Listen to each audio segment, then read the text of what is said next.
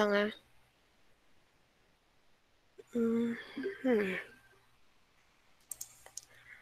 Okay. Okay, so cooking and other aspects of household management. Usually, ito ang focus talaga ng home economics eh. Talagang pambahay lang. Merriam-Webster, a subject or class that teaches skills such as cooking or sewing which are useful in the home. According to Cambridge, at school, the study of cooking, sewing, and subjects related to the management of a home. But technically, now, iba na ang sakop ng home economics.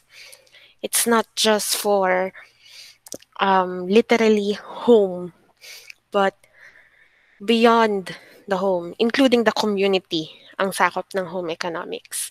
So, pwedeng itong mga skills na matutunan natin sa home economics, we can extend it to the community. We can use it to teach them. We can use it for business purposes and other things. Okay. Next slide. So, before we proceed to the topics under home economics, let's discuss its history first. So, I think na-discuss na rin to previously.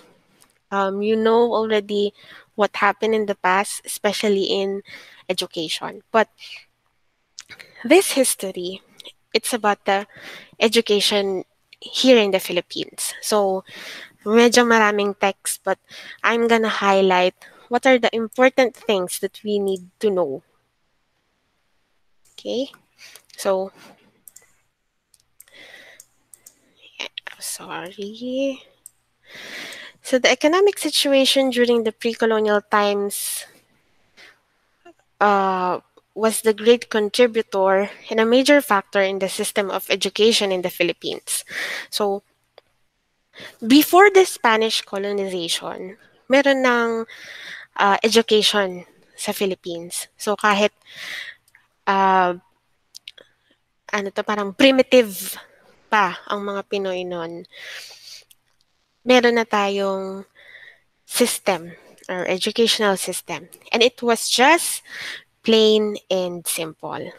So the medium of instruction used was alibata or the native alphabet. And during those times, again, ang mga teachers ay tinatawag na babaylan and katalonan. So they are gifted with wisdom and knowledge on spirituality and the system of running their own society. During those times, ang tinuturo, ang mas binibigyan pansin ay ang kultura in terms of religion, yun ang pinapahalagahan doon. So, wala pang mga scientific topics that time. And again, it's more of being religious, worshiping this God, and so on.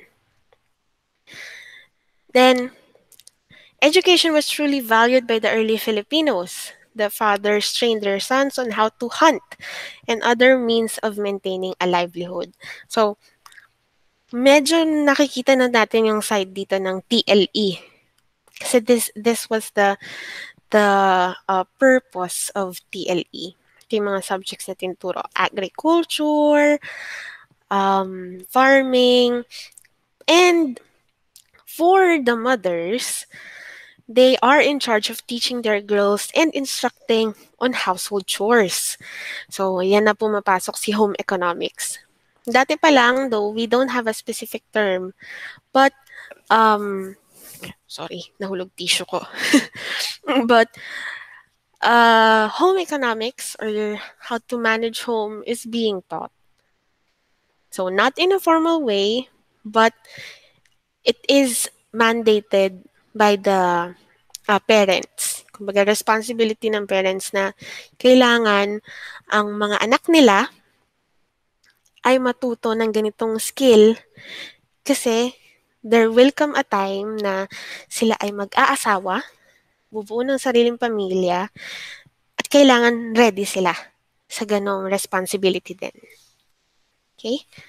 Wait please.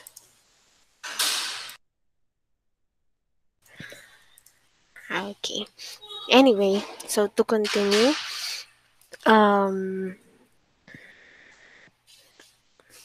both Filipino men and women knew how to read and write using their own alphabet called Alibata.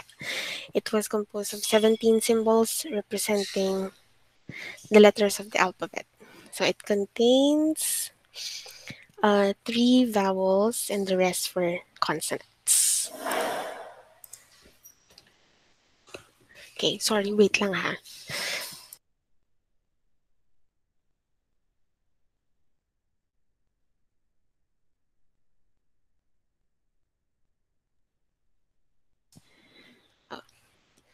Okay, so to continue, communities were Muslim like those on Mindanao, and education was proliferated through the religion of Islam. So, syempre sila, iba yung culture nila. Though in the past, we still don't have Christianity since this is before the Spaniards. So it's very different. And the Muslims have what we call the Quran. And this is what they are following.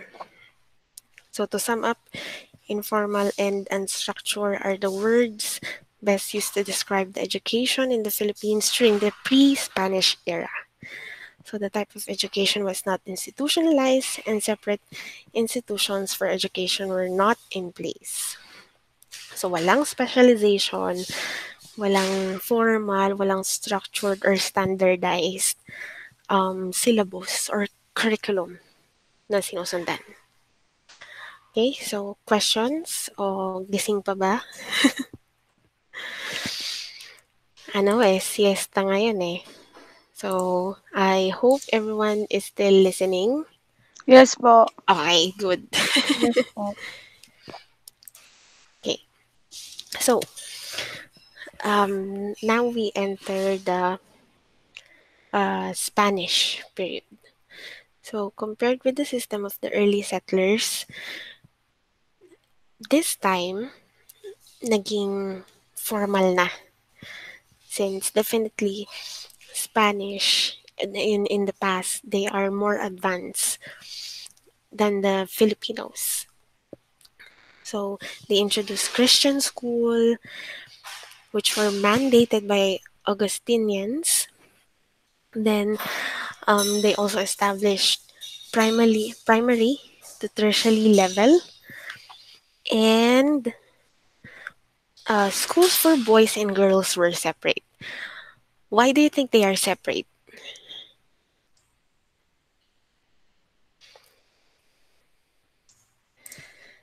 Any idea? Why do you think kailangan pang paghiwalayin ang boys and girls sa school? Ma'am, 'di ba po kasi dati sobra pong yung parang yung boys po is sobrang superior po tapos yung Mm-mm. babae po is nasa bahay lang po lagi. So parang when it comes to education siguro may pagkakaiba din po yung dalawa. Okay, correct. Thank you for that. So, nagkaroon ng uh, still in the past, medyo discriminated. For me, discriminate is my term, but for others, um, it's what society says na ang babae ay dapat nasa bahay or matutunan ang mga ganitong bagay lang, pero ang lalaki dapat ganito ang matutunan. So, definitely, girls can go to school, but in a certain level lang. Tapos, puro basic na discussion na skills lang yung binibigay na pambahay.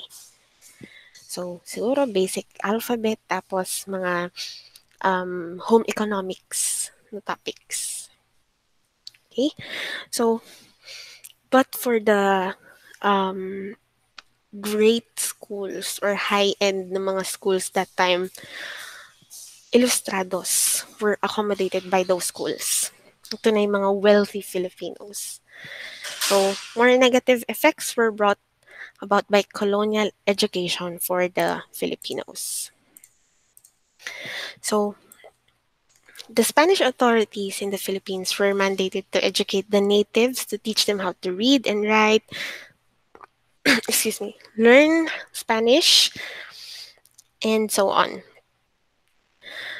Um, so, dito na inintroduce yung uh, culture of Spanish. And actually, there was this um, video I watched. Medyo, though it's a fictional story, but most of the events in that story were discussing truths about that time. Kung gaano ka unequal yung society in the past. So, girls were trained in such a way na dapat one day magiging housewife ka. Dapat ready ka to be a housewife and dapat mag-asawa ka one day. And whenever they stand up for what they want, like they don't want to marry, they don't want to um, be a housewife. Whenever they confess their feelings, kinamumuhian sila. So this is quite true in the past during this Spanish period too. So pag ang babae ay nag-stand up or hindi niya sinunod yung parents niya to be married, have a family, or have a husband, na discriminate ang mga babae. And college, going to college that time was dapat hindi track ng babae yan. Dapat sa bahay ka lang, maging mabuti kang asawa, and so on. Okay? So, the public school system in the Philippines was born in 1863. Um, so we have the law that implemented the training of both male and female teachers after the establishment of the Escuela Normal. By the way, just ano to? Trivia. If you see schools that has normal, meaning that school is focusing on teaching. So teacher education. I think everyone knows Philippine Normal University, right? Opo, ma'am. Ayun Okay. po yung kauna-unahang school po ba dito sa Pilipinas? Ayun po ba yun, ma'am? Yung In po mga teachers. well, that's somehow the first school na maging center of excellence sa teacher. So, ang expertise ng Philippine Normal University ay teacher education, to train an individual to become a teacher. Okay. So, anyway, um, in addition, teaching and controlling them was also in their hands. So, yung mga clergy or friars, sila ang nagko-control ng Philippine education. And yun nga, mostly, they are focusing on Spanish culture. So, iniiba na nila yung kultura ng Pilipinas, but still, nandun pa rin yung thinking na women should be at home. Women, one day, will be a housewife. So, as the early part of the 17th century approached, there was already a system laid down for the secondary and tertiary education. But it was not directed only by Christian doctrines. So, they worked, as the priests and monks worked together with the civil authorities, they also began to create a network of primary schools whereby both religious and secular subjects were taught. Okay, so medyo naiiba na rin yung educational system that time. Nagkakaroon ng standards.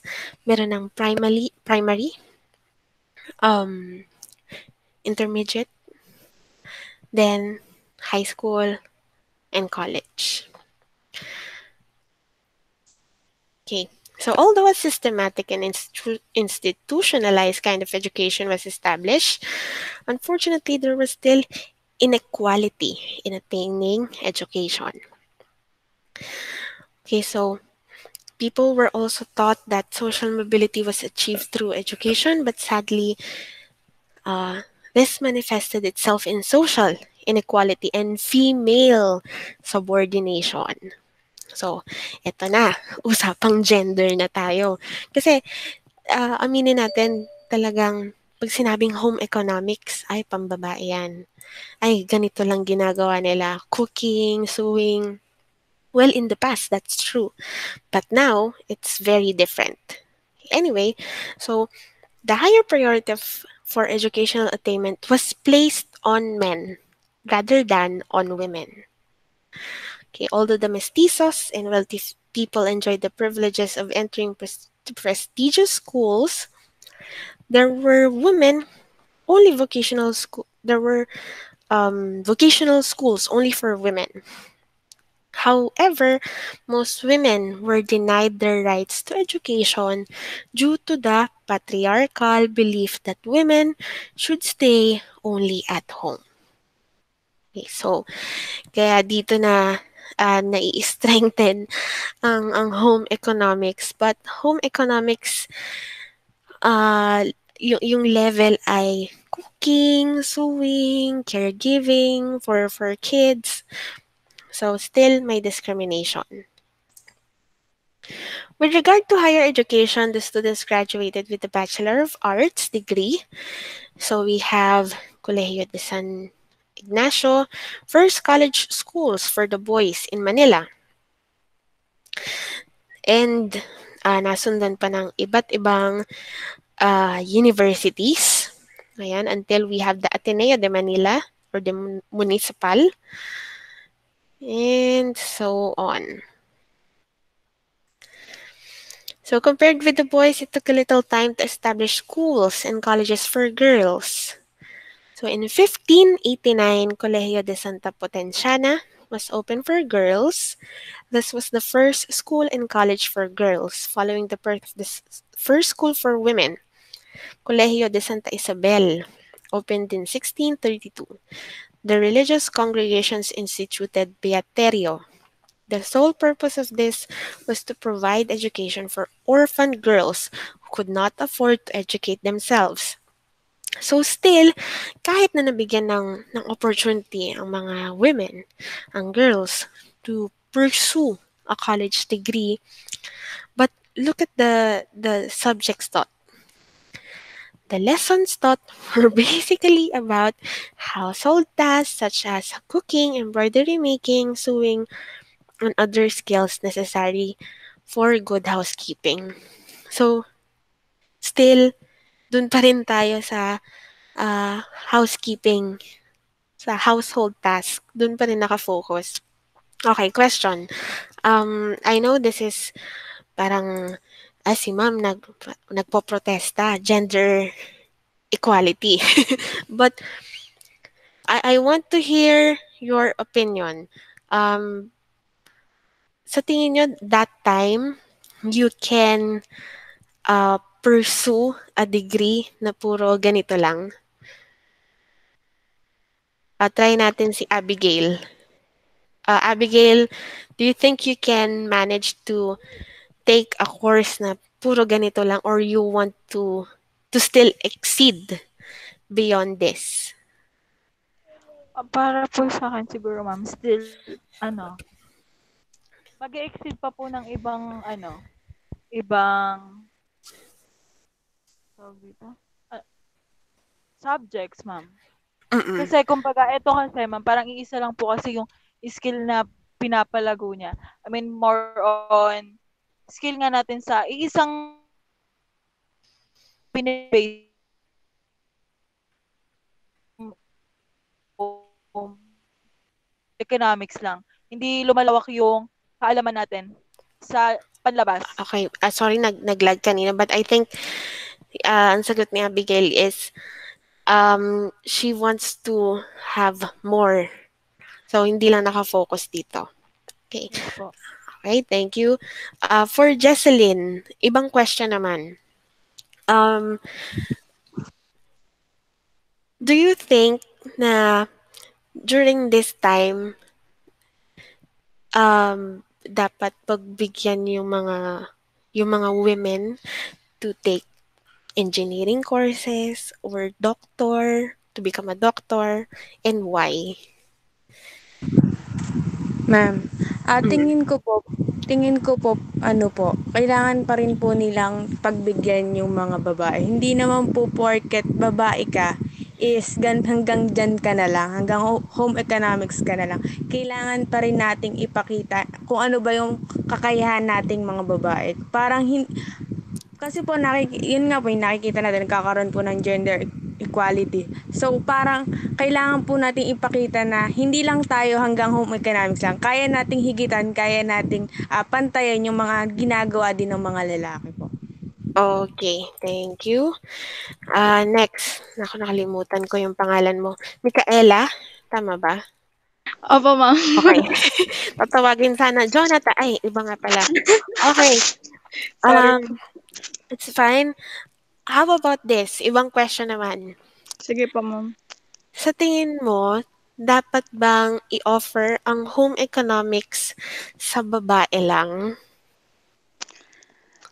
For me po, ma'am, hindi. Kasi, skilled po yun eh. Skills po yung pinag-uusapan natin. So, kung ang boys po is, halimbawa po, ma'am, di ba, that time po kasi, discrimination talaga and inequality po ng mga babae at lalaki is talagang parang ang babae kasi sa household lang. So, ano pong matututunan nung, halimbawa po, yung mga lalaki na paglaki po nila or in the future po. Kasi yung sa home economics po is magagamit natin pang araw-araw, hindi lang po sa trabaho, hindi lang po sa ano. So dapat po lahat matutunan yun, which is ngayon po nangyayari yon. Kasi dati po kasi 'di ba may mga ayun nga po kasi naaano tayo nasasakop po tayo ng tawag dito ng mga ibang lahi. So nagkakaroon po tayo ng mentality na iba. So generation by generation po, nag-aano naman po siya nagbabago, nagde-develop po hanggang sa ngayon po kasi mas na-realize po natin na lahat po dapat matutunan yung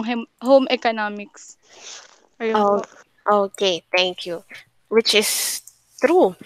Ngayon, actually may iba na nga ngayon na ang setup ng pamilya ay ang babae ang magtatrabaho at ang lalaki ay nasa bahay. Si si husband na ang nagluluto, naglalaba, and so on. Okay, how about si Kayceline last? I'll think of a question. Um, do you think that home economics should be taught until college? And bakit? Hello po, ma'am. Mm-mm. Sa akin po, yes po. Kailangan pa rin pong ituro So, yung economics dapat. Mm-mm. home economics until college Mm-mm. kasi po hindi lang para mahasa yung skills natin, para na rin po matutunan nila na kailangan malaman natin yung mga gantong gawain para sa future may mas Mm-mm. magandang trabahong para sa atin. Siyempre, kailangan skilled ka pagdating Mm-mm. sa ibang bagay. Kaya dapat i-enhance mo din yung mga talents mo para mas makatulong ka at ma-share mo din sa iba yung knowledge mo about dun. Okay, thank you. Ayun po. Okay. Ito, maybe just share ko lang an anecdote. Well, I have a boyfriend na. Pero ito yung nakakatawa kasi sa kanya. May times, sorry, Kayceline, okay lang pa-mute ng mic. Ayan. So, there are times when I visit him, medyo makalat yung bahay niya, hindi marunong magpalit ng bumbilya.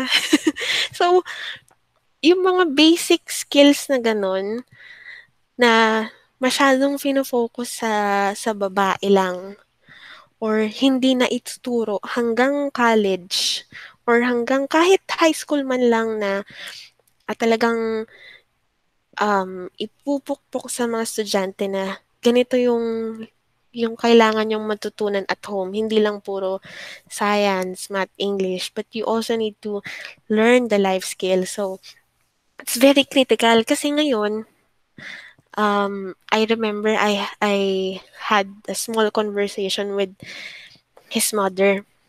So, yung mother niya, medyo nagwo-worry kasi hindi siya marunong sa bahay.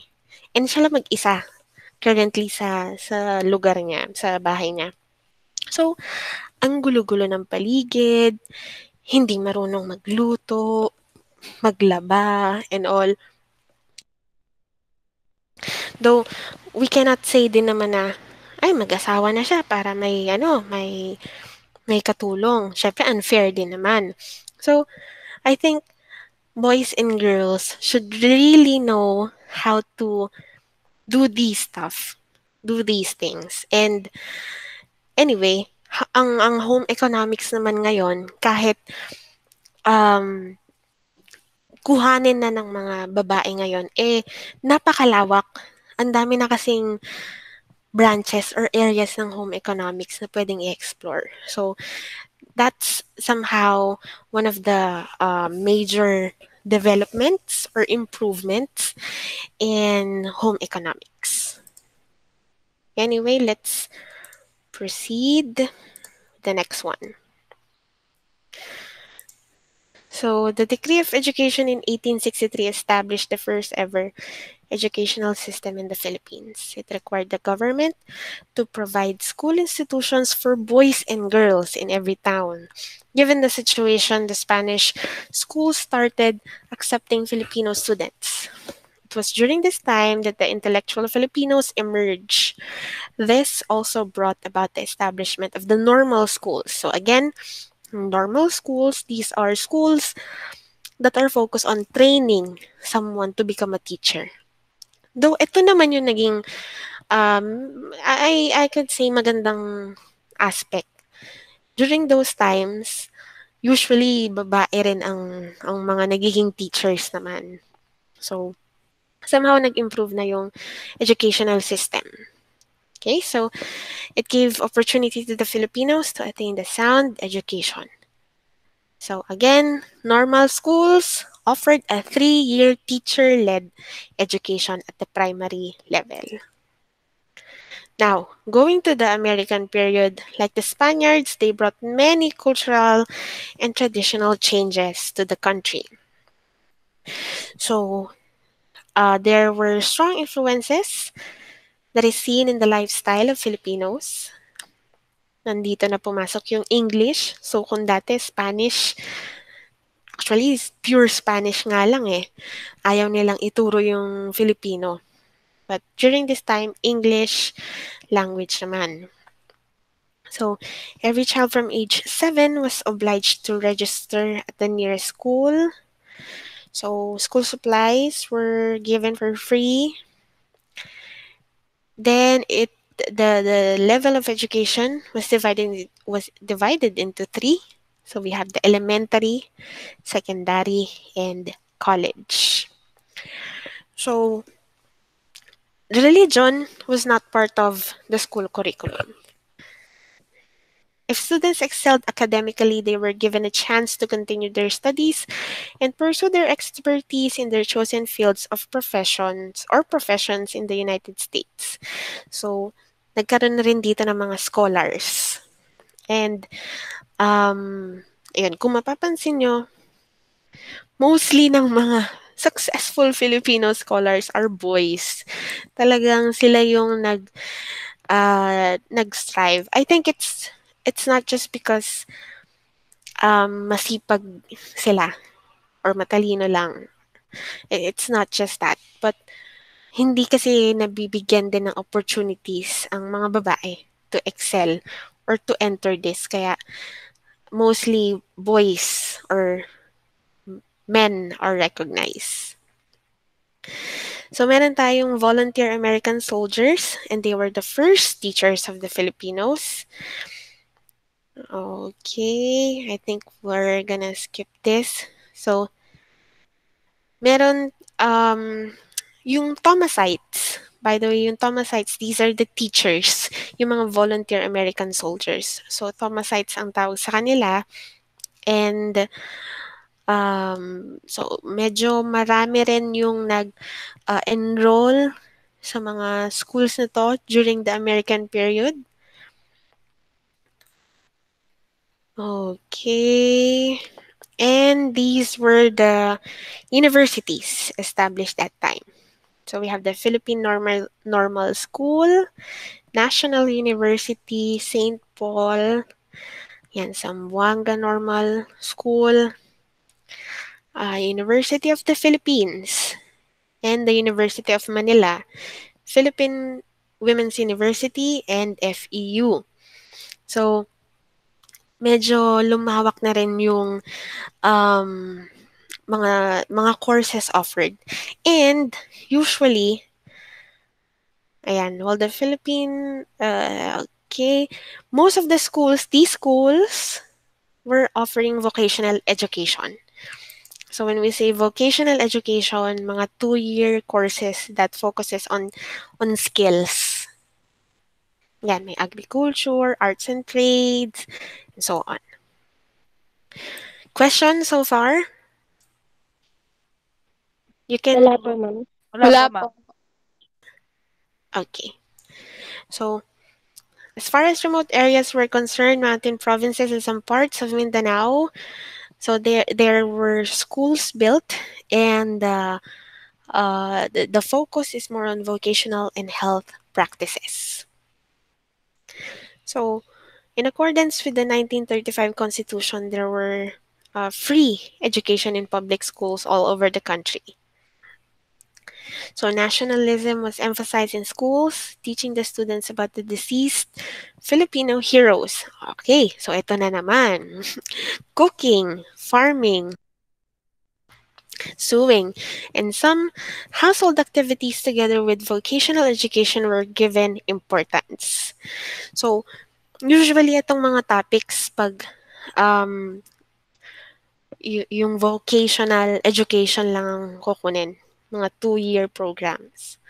But if you're gonna pursue medicine, law, engineering, ibang level na yan, and usually panglalaki pa din.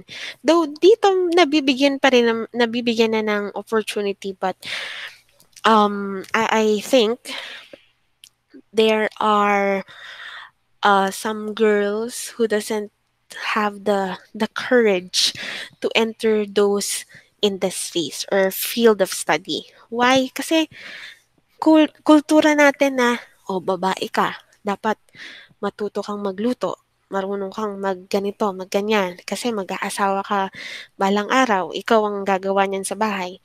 So, nandun pa rin yung kultura na ang babae ay pambahay, housewife. So, discipline and proper manners were also not neglected. The Institute of Private Education, aimed at observing private schools, was established. Okay, so medyo rumami yung population sa private schools. And formal education was not only provided for youngsters, even adult education was also present. So, ito na yung college. With the Americans out of the picture, the Japanese occupation started on 1941. And the changes in the education were this. So, to enrich the Filipino culture and stop patronizing Western countries, actually dito tayo nagkaroon ng um, culture na we patronize foreign products. What have you observed? Pag ang isang item ay ano to, from a foreign country or galing sa ibang bansa nga, ano, piniflex natin. Lagi nating Kasi, niyayabang. Mhm. High quality po kasi ma'am, lalo na yung mga Louis Vuitton, mga gano'n. Mm. Okay. So, dahil nga high quality and so on, but there are still products here na okay din naman ang quality. It's just that um, masyado tayong naging, I think there are some people na pwede namang local brands, but they still choose to spend a big amount of money on a brand that is from another country. So, in terms of practicality, syempre hindi okay yon. But kung anak ba tayo ni Henry C. or para tayong si Heart Evangelista na kayang-kaya bumili ng mga ganong brands, why not? But there are just some people who has mindset na I'll buy this, I'll buy all that, but in terms of finances, hindi na kaya. So, medyo dito nag-start yung um, culture na we always patronize Western products. So, next, to recognize that the Philippines as part of the greater East Asia prosperity sphere so that the Philippines and Japanese could have good relations, to boost the morality of the Filipinos and instill cautiousness of materialism, to forget and to stop English language learning and instead learn and adopt Nipongo or Nihongo. So since Japanese period to, and if you have noticed talagang uh, tong mga mananakop, they are always instilling or injecting their language in our culture. To proliferate primary and vocational education and to foster love for work. So since Japanese to they they give high importance in education in work.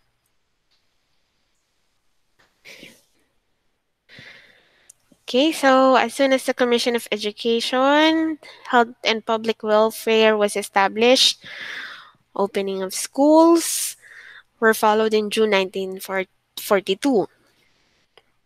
Then, during their time, the teaching of Tagalog, Philippine history, and character education were observed. Passion for work and dignity of labor was stressed. So since ito nga ay Japanese period, di ba I'm not sure if you have observed but the culture of Japanese is kailangan we work hard and double that effort in working.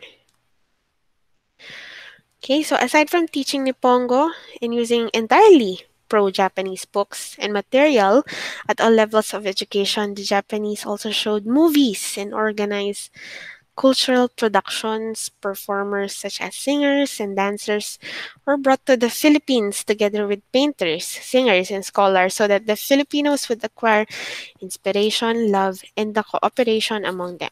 Filipinos were keen and did not just blindly believe the excessive promises of the Japanese. Okay, so anong mapapansin nyo dito? I think dito nagsimula ang, 'di ba meron tayong tinatawag in the past, mga Japayuki. Have you heard of that term? Probably from your parents. Lagi ko naririnig yun sa magulang ko eh. Opo ma'am, yung mga babae Oo. pong nasa Japan nag-aano po, nagbebenta ng kanilang Sayaw. puri. Ganun daw po yung mga trabaho. Okay, so sa pagkaka-describe nila nagbebenta ng puri. Okay. Um meron ano bang tawag doon? Um yung mga Japanese na I think this is a correct term. Well, matatanda na naman kayo so hindi na to bago. Japanese prostitute. Though iba to. Um I forgot the term. Yung mga nakakimono, mga geisha, yan, geisha. Though ito medyo matagal na Ang mga geisha kasi para silang mga Japanese prostitute na, um, talagang properly groomed, mga magaganda, yung mga mapuputi ang mukha tapos red yung lipstick. So, in the past, ito yung, parang prostitute nila. But this one, yung mga Filipinos, they go to Japan usually as singers, as dancers, more of in the arts. And Japanese somehow has a culture of enjoying these kinds of activities. Kasi nga lagi silang stress sa trabaho. So, mahilig silang pumunta sa bar, mag-karaoke, mag-unwind. Kaya, nagkaroon ng maraming avenue to put up bars. Yun nga, ano yun? KTV. Then, Filipinos can go there to perform. Sadly, siguro yung iba, sa sobrang kailangan ng pera, so they also go in the industry of prostitute. And actually, until now, I read a documentary na hindi lang Filipinos, mga high school students sa Japan. So they are doing that. And it's fine. Pag pumunta ka sa isang street sa Japan, punong-puno ng mga mga high school students na unfortunately they are doing prostitution. Okay. Ma'am, sa Yeah. ano po, tawag dito din po sa Philippines, meron pong parang mga ano po, Japanese na ganun po. Dun po sa may ano yun documentary din po napanood ko sa may Malate, ma'am. Diyan po Okay. may mga lounge po doon na nakaano sila. Mm. Yun po. Nakapunta na ba kayo doon? I mean, kahit sa street na yon. Opo, ma'am, kasi malapit po yun sa Robinson. Mm. Doon O, po sa sa Malate po. mm. O sige. Nadaanan po namin. Mm. O si Kaysilyn, para may sasabihin. Hindi po ma'am, sasabihin ko po sana hindi pa po ako nakakadaan sa ganun. Okay. Actually, ito, Dadaan kita. so, since ako din kasi laking Manila since nag-college ako doon. So, pag dumadaan kami sa street na yon, kahit naka-jeep lang, yung mahabang street na maraming pasikot-sikot, magkakatabi yon na clubs, bar, mga lounge nga. Tapos, makikita mo, actually, ang gaganda ng mga babae. Mapuputi, makinis. Yun nga lang, yun yung work nila. Tapos, maraming mga foreigners doon. May, actually, not just Japanese, pati Korean, Chinese, American, pati mga, I'm not sure if it's Nigerian, basta mga black people. So, sobrang dami doon. Okay, anyway, so going back, so among the three colonizers of the country, the Americans dominate. With English as the medium of instruction, the Philippine education is a prototype of the American system, which is true. Actually sa Amerika nagsimula din yung mga women fighting for their rights. Women competing with men in the different fields. So, for instance, si Maria Montessori, one of the major contributors in the education field. Sa galing niya, nag-engineering siya, nag-doktor. Though in the end, naging teacher siya kasi sobrang ganda ng teaching strategy na inintroduce niya. So, yung mga ganong stories, histories of women rising, fighting for their rights, usually sa American yan. Kaya, ngayon, I think I could say na kaya may ganun tayong culture na ang mga babae ngayon ayaw patalo. Tama ba? Meron na tayong pride. Meron na tayong lakas ng Opo. loob. Okay, so schools are categorized into public or private. The preparatory primary level consists of nurseries, kindergartens, and preparatory schools offered in most private schools. Moving on to 6 years of primary education, followed by 4 years of secondary education and college. Meaning the general pattern of formal education has 4 stages. And, hindi nabanggit dito, meron na rin tayong senior high school. Because my reference here was published, this study was published 2012. Kaya hindi pa nasama si K to 12. So, I think no need to further discuss this, but in summary, now, because there are technological advances, during the Industrial Revolution, ang daming naging major discoveries in terms of science and technology. So, kung noon, na-focus yung home economics, specifically cooking, house management, ngayon naman, natabunan na siya at napalitan na ng mga ganitong subjects like engineering, business, mathematics, natural and social sciences. So, now medyo na hindi na napapahalagahan yung home economics. But if we're gonna look into these strands, may relation pa rin sa TLE or sa home economics. And yun nga, since with the advancement of technology and science, lumawak din yung sakop ng home economics.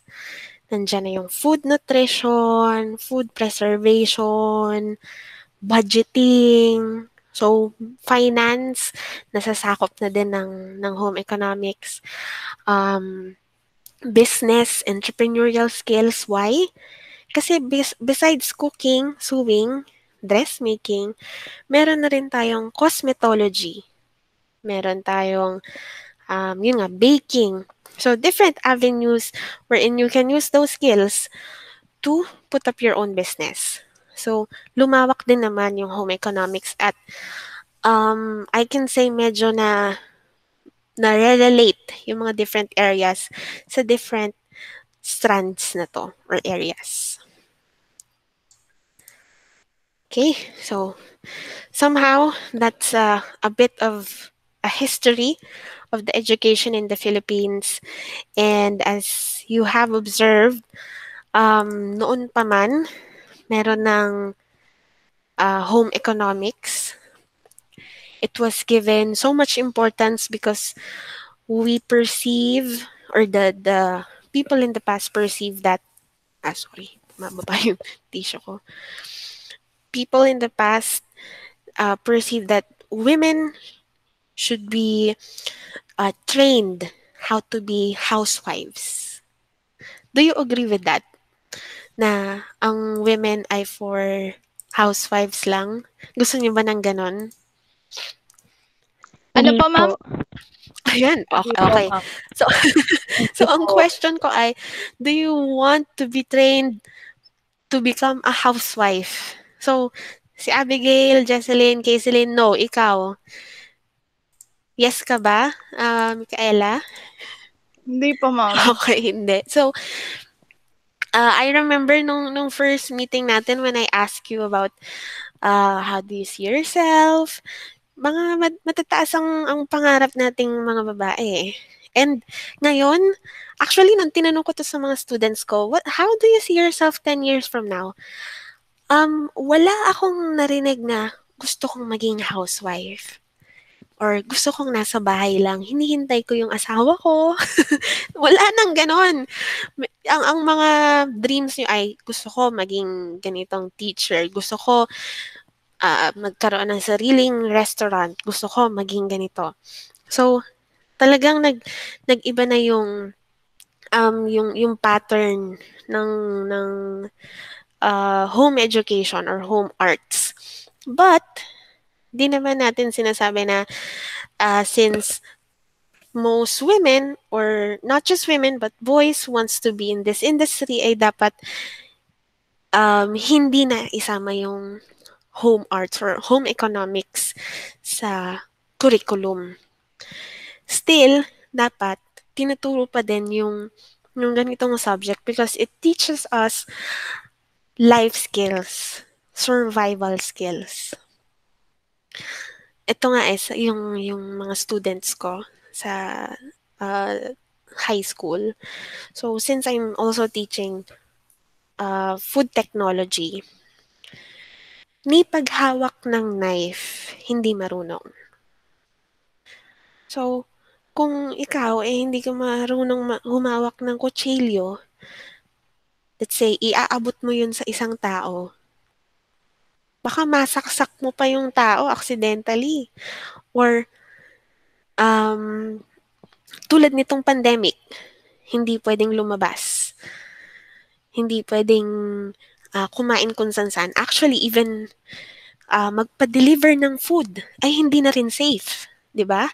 Kasi pwedeng yung nagde-deliver ng food ay carrier. So, the safest way is for you to cook at home. Eh, what if you don't know how to cook? So, paano na yan? Parang mamamatay na lang sa gutom. Or worse, baka pag puro pa-deliver ng foods, you're not getting the right nutrition, and worst case, makakuha pa ng virus. So, from home economics, dito natin matututunan yung mga ganitong life skills. And it's very important. Ngayon lang siguro na-appreciate ng iba yung mga tinuturo sa home economics. Because I saw some people, yung during the ECQ, they were posting about, marunong ka na ba magluto? O marunong ka na ba maglinis, maglaba, and so on. So, from that, again, we are teaching here life skills, and eventually, these life skills, we can put it into practice that is profitable. And it's not just for women, it's also for men. So same thing, yung kung dati ang engineering, law, business, medicine ay for boys, pang girls na din siya. And ayun nga, same thing with home economics. Okay? So, since we're done with the history and introduction of home economics, we're gonna continue the next activity. Sorry, I wasn't able to prepare the next topic. So, we're gonna meet again on Thursday. Thursday na tayo magbe-meet to discuss the next topic. Do you have questions before we end? Wala po. Wala naman po yun. Wala po, Diyos, ma'am. okay. Okay. Okay. So, if none, ipopost ko na lang to sa group natin, pati yung video, kasi ni-record ko.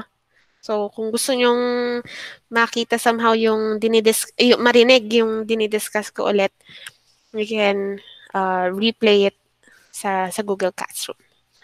Ay, ma'am, may tanong pa ako. Yes. Magpa-post na po kayo ng another activity namin, ma'am? Hindi pa. Wala pang Ay, hindi activity. pa po. Sige po. Thank you po. Okay. So, kung wala ng question, again, see you on Thursday. Ingat lahat and see you.